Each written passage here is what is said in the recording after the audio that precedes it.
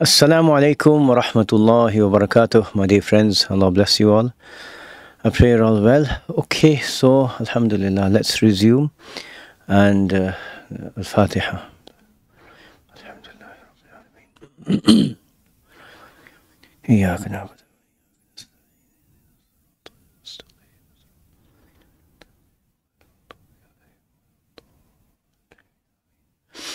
بسم الله الرحمن الرحيم الحمد لله رب العالمين اللهم صل على سيدنا محمد صلاة تفرحه وتسعده وترضيه واجزه بها عنا ما هو أهله يا أرحم الراحمين وآله وسلم اللهم زدنا ولا تنقصنا وأكرمنا ولا تهنا وأعطنا ولا تحرمنا وآثرنا ولا تؤثر علينا وأرضنا وارض عنا يا كريم.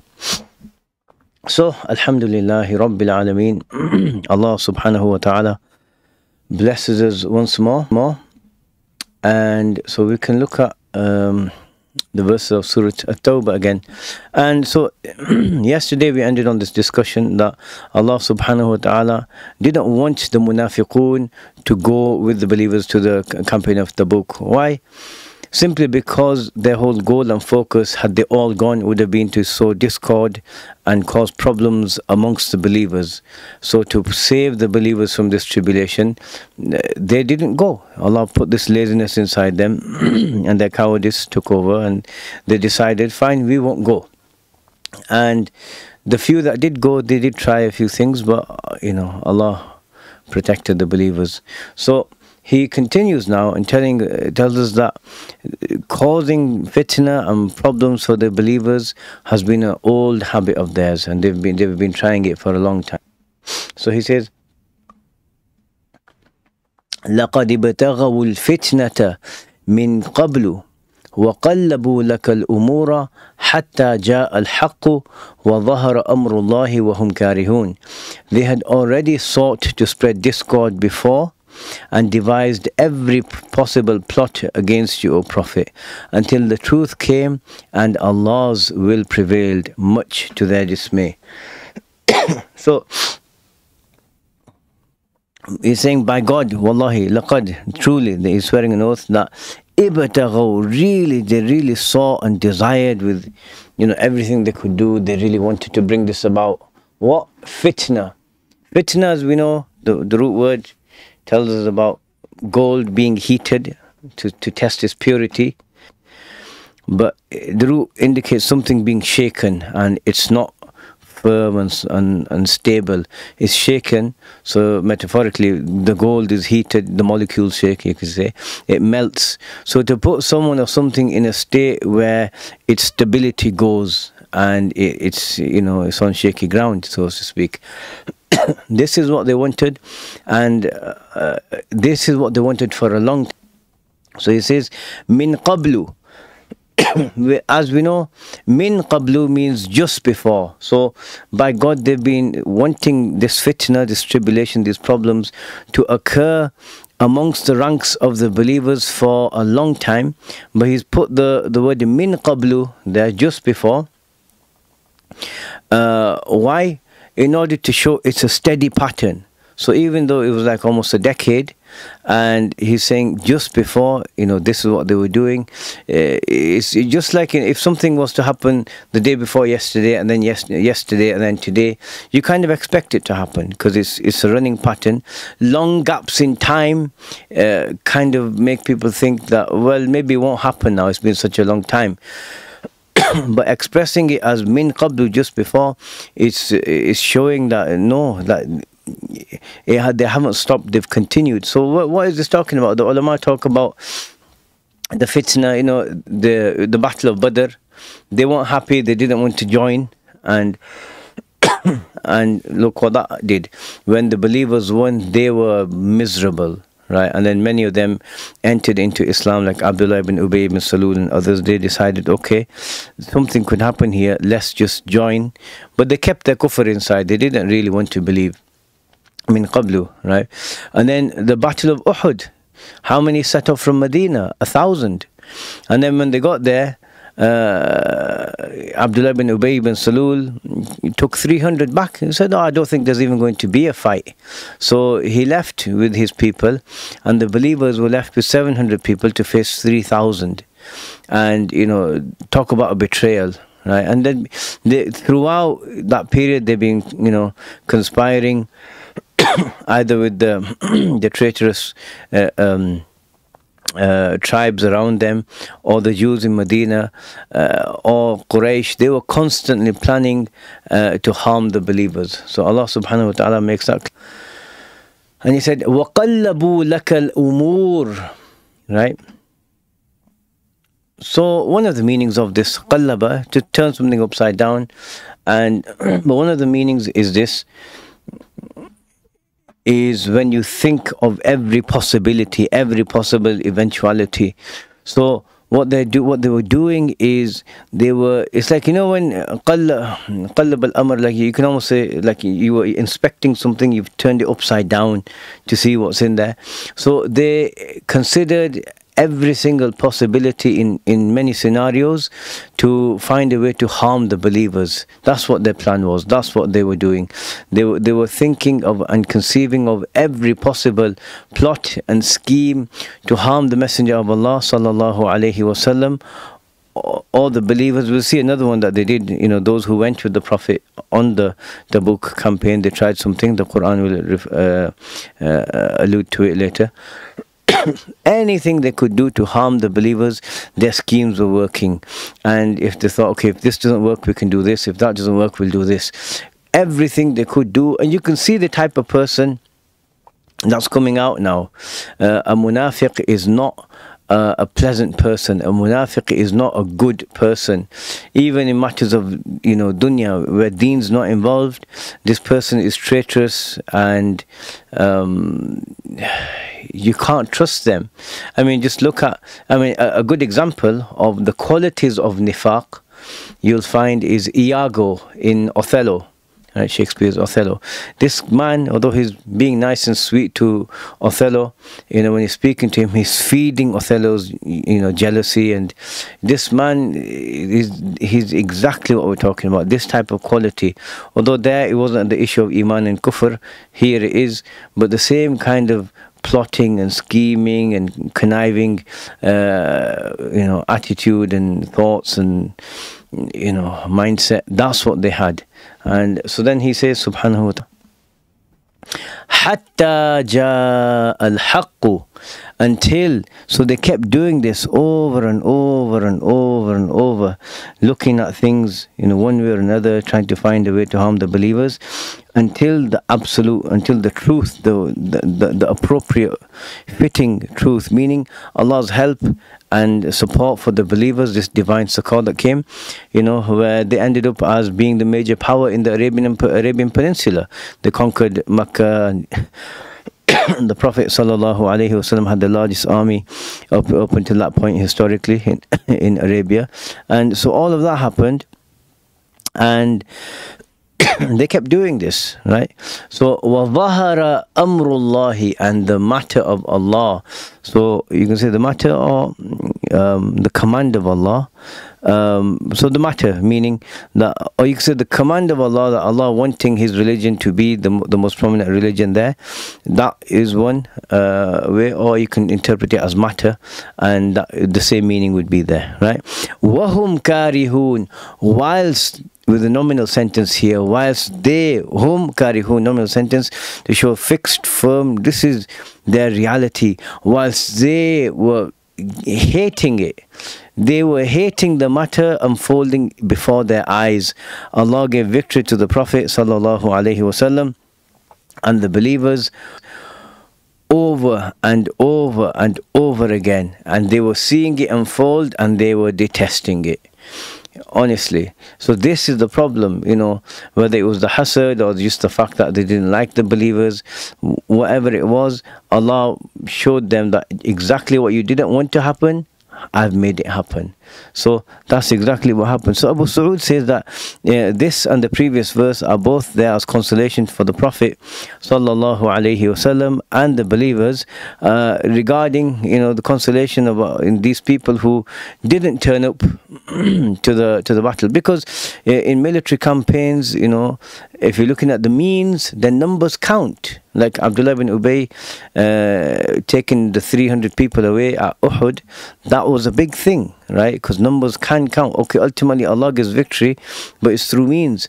And so them leaving and not going to Tabuk, it's consolation for them. And so explaining why Allah kept them behind, because there's a wisdom in that, and exposing their secrets and exposing what they're really like. Now these sorts of verses, these people were shocked at, and the munafiqun, and they were like, how are we getting exposed?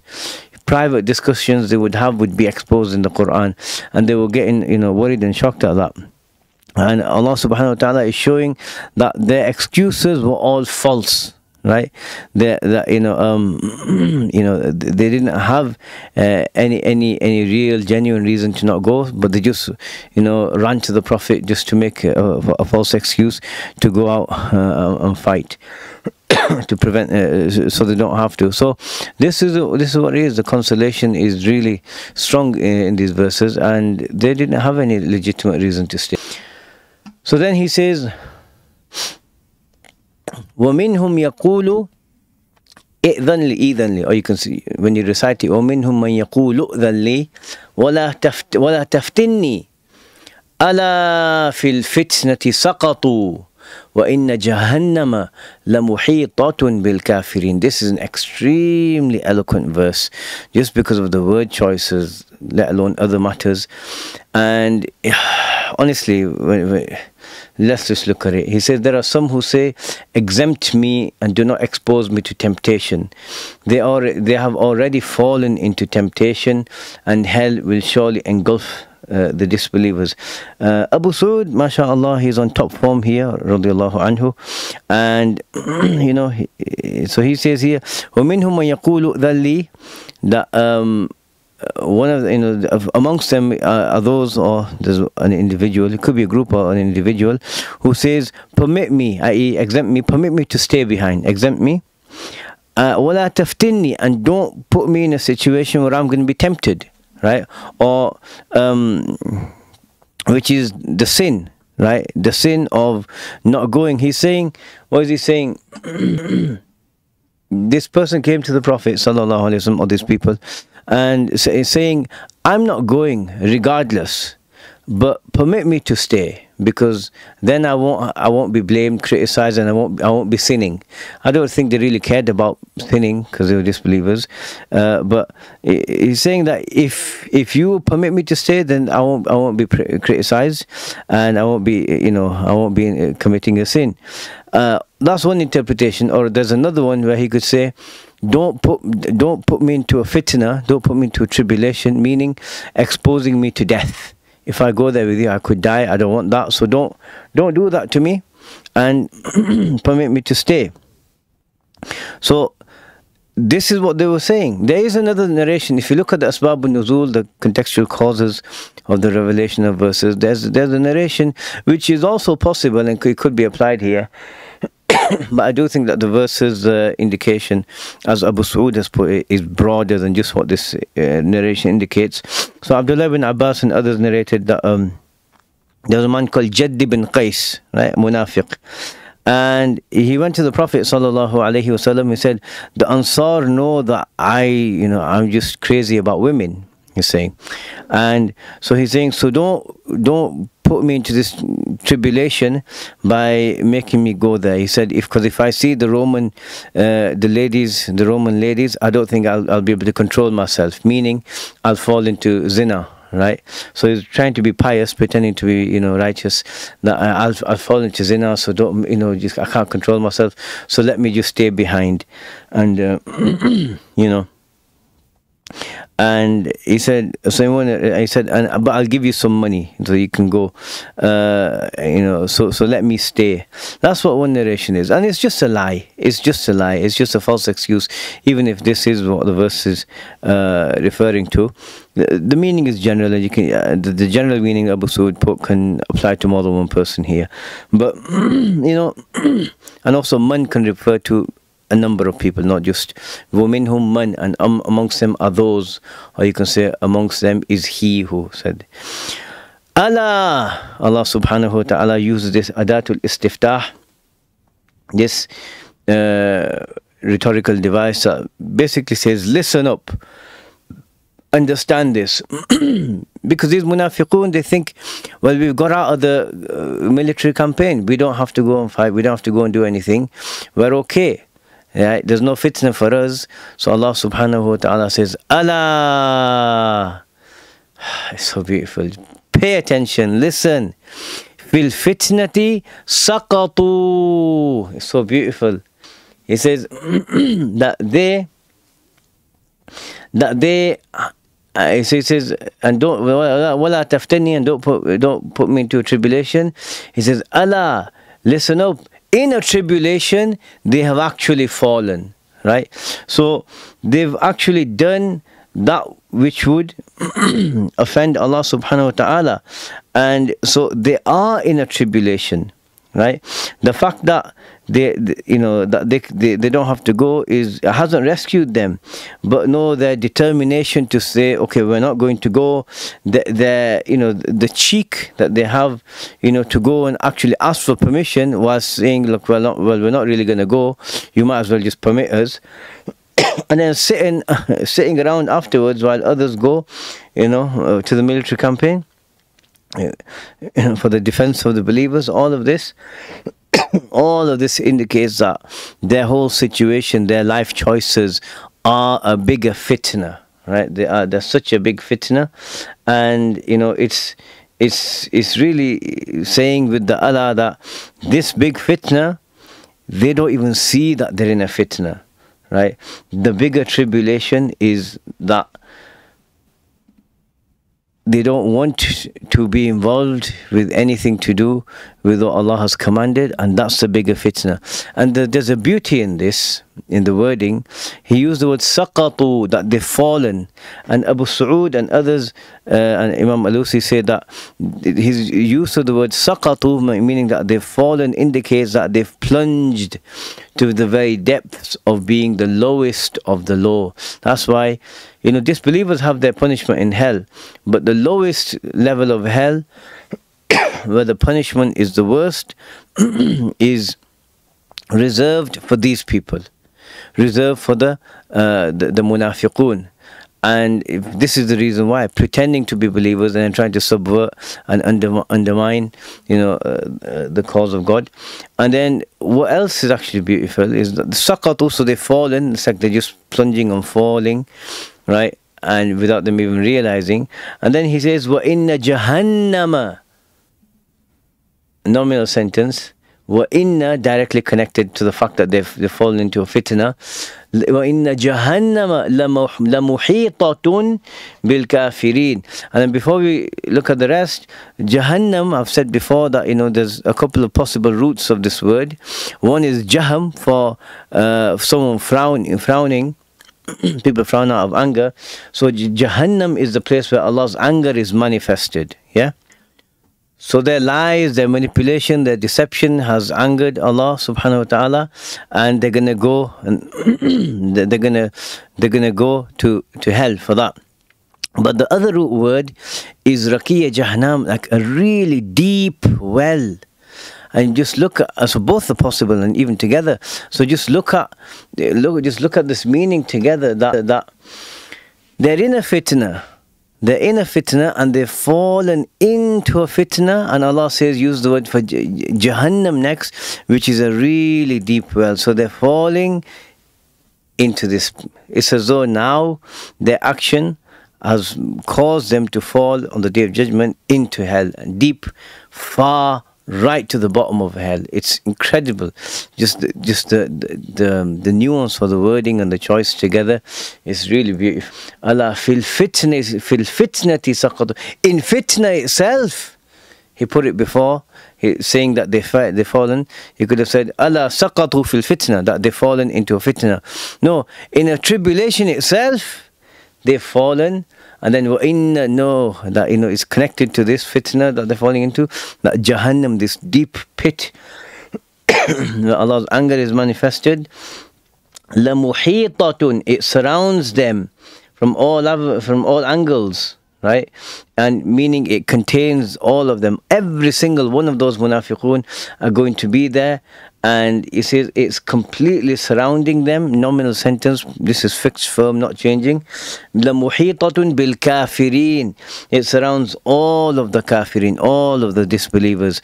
So either to say that this is because of their disbelief that they're going to be in hell, or that the fitna that they want is, a manifestation of disbelief, and because of that they're going to be in hell. Or hell surrounds all disbelievers, includes all of them, especially this lot, especially this group. And both of them are scary situations. So then we're told, إِن تُصِبْكَ حَسَنَةٌ تَسُؤْهُمْ وَإِن تُصِبْكَ مُصِيبَةٌ يَقُولُ قَدْ أَخَذْنَا أَمْرَنَا مِنْ قَبْلُ وَيَتَوَلَّوْا وَهُمْ فَرِحُونَ. If a blessing falls on you, O Prophet, they will grieve. But if a disaster befalls you, they will say, we took our precaution in advance, and turn away rejoicing. Look at this. These people, when dealing with the Prophet ﷺ, they were supposedly believers and, on his side and everything. So he says, Allah says, إِن تُصِبْكَ حَسَنَةٌ تَسُؤْهُمْ.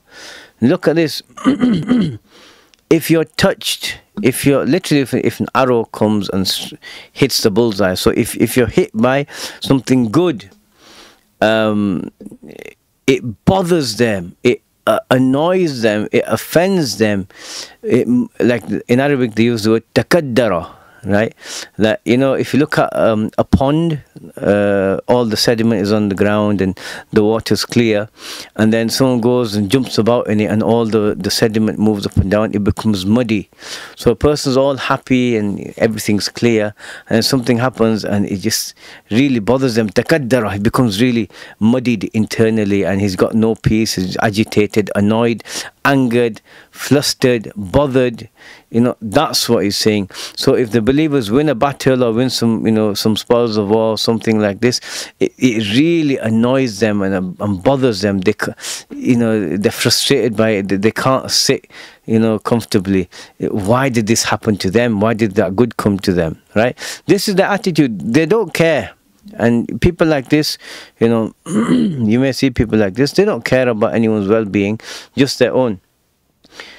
So if that good comes to the Prophet ﷺ, who's being addressed here, but also to the believers, it really bothers them, right? It's not just grief, it's like anger, frustration, hatred, envy, all of these things. Tasu'hum, that it makes it, su is something horrible and disgusting, that it just, they're just annoyed by it, right?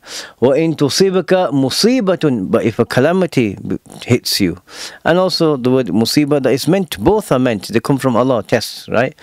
يَقُولُ, what will they say as a consequence? قَدْ أَخَذْنَا أَمْرَنَا مِنْ قَبْلِ, we took our precaution in advance. We made sure that we did everything we needed to do to get away from this. That, you know what, we're glad we didn't listen to you. We're glad we didn't follow you people into this situation where harm has come to you. We looked out for ourselves before. So it's as though they're saying, what comes to you, you deserve it, and we're glad we didn't listen to you. We're glad we listened to ourselves and we took, adequate precautions. So we're okay now, and look at you. So both situations, so in the first you'd expect that for them to be happy that someone's being given something good. None of that. And the second, what happens is that they show anger, they show glee, rejoicing and boasting if they've managed to escape a problem, that hit the believers. And then so what do they? or then say, where he says, وَيَتَوَلَّوْا وَهُمْ فَرِحُونَ, and then they turn away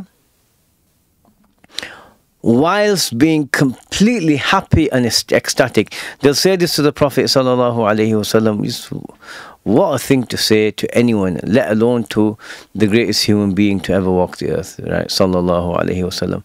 You know, they'll say this to the Prophet, and then they'll just turn around and walk off full, like literally almost to bursting point, with joy and happiness at the fact that something bad has happened to the believers. This is a horrible quality, right? Gloating and, you know, laughing at other people's misfortunes. This is what they're doing. And for what reason? There is no genuine, there's no reason. They don't have any good reason for this, right? But this is what they were doing. And then they walk away thinking, yeah, ha, look what happened to them. But Allah subhanahu wa ta'ala gave the Prophet a beautiful response for them. قُلْ لن يصيبنا إلا ما كتب الله لنا هو مولانا وعلى الله فليتوكل المؤمنون. Say, nothing will ever befall us except what Allah has destined for us. He is our protector. So in Allah let the believers put their trust. Okay. Firstly, he's saying, قُلْ, say, O Messenger, a direct command from Allah subhanahu wa ta'ala to respond to, you know, everything these people were saying. And so he says, Allah. So he says, لن يصيبنا. Asaba yusiba, as I said, an arrow hit in the mark. So nothing will hit us. Say to them, O Messenger, nothing will hit us directly where it's meant to be, except for that which Allah has destined for us. That's missing in the translation. Destined for us, in our favor. Meaning, for the believer, everything that happens, whether outwardly it seems good or bad, it's all good. And Allah has decreed it in our favor, as opposed to what happens to them, the happiness that they have, and, you know, the joy that they feel when the believers, you know, suffer, or the good that comes to them, or the bad that they experience. All of that is bad for them because of their kufr. So he says, لَن يُصِيبَنَا, nothing will strike us exactly where it's meant to strike us, except for that which Allah subhanahu wa ta'ala, the Supreme King, has decreed for us. He does what He wants, but He's doing it with wisdom, and it turns out for our benefit. Huwa Mawlana, He's our supreme ally. Right, Mawla, our supreme ally, our ultimate ally, our supreme master. He's doing it all for us. Who do they have? Their own little clique, this group who they're walking about with, and then when they're all gathered in hell, none of them can do anything for each other. None of it matters. Huwa Mawlana, He is our supreme ally. Then he says, وَعَلَى اللَّهِ, and in Allah, and you can say the quote ends here like in the translation, or it continues right to the end of the verse. وَعَلَى اللَّهِ, and in Allah, Allah means on, but in English we translate it as in Allah alone. So it's an obligation. In Allah alone, Allah, the Supreme King who can do anything. فَلْيَتَوَكَّلِ الْمُؤْمِنُونَ, let the believers must put their trust. Tawakkul is when you choose Allah to take care of a matter for you. You let go of it, and oh, I can't do it, here, you do it. فَلْيَتَوَكَّلِ al-mu'minun, those who have firm faith. Because if you have firm faith, knowing that Allah is your supreme ally, your Mawla, whatever He's decreed for you is good for you, He's taking care of you, then that will make trusting Allah easy, and you do that, you'll come out on top. This is what He was saying to them, subhanahu wa ta'ala. Okay, so let's stop here, and we shall continue inshallah ta'ala from this point onwards. Allah bless you all. وصلى الله على سيدنا محمد وعلى آله وصحبه وسلم والحمد لله رب العالمين. Okay, السلام عليكم.